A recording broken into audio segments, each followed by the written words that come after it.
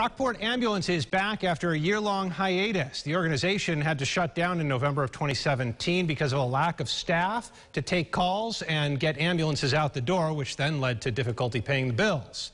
Kayla Green tells us what you can expect in the Brockport area when they start back up on Tuesday.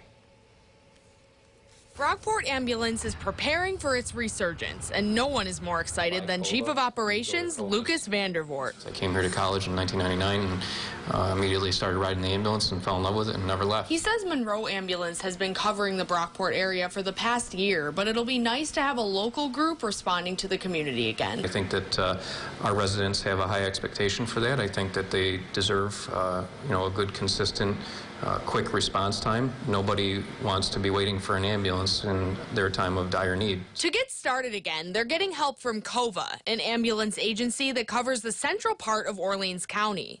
COVA will help them stay up and running by sharing resources, staff, and costs. And eventually, Brockport hopes to merge with them.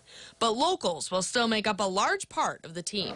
We had a very dedicated number of people that were working here, and they really felt that the Brockport community needed a local ambulance service, and a number of them have expressed interest in coming back to work for us again. So he says he's received lots of support from the village. For me, there's a real sense of deep-rooted pride here to see this organization continue to serve his community. And he's ready to ride the ambulance again like it's 1999. In Brockport, Kayla Green, News 8. All right, Kayla, thank you. Brockport Ambulance is still looking for volunteers. If you'd like to apply, you can find the link in this story on our website, rochesterfirst.com.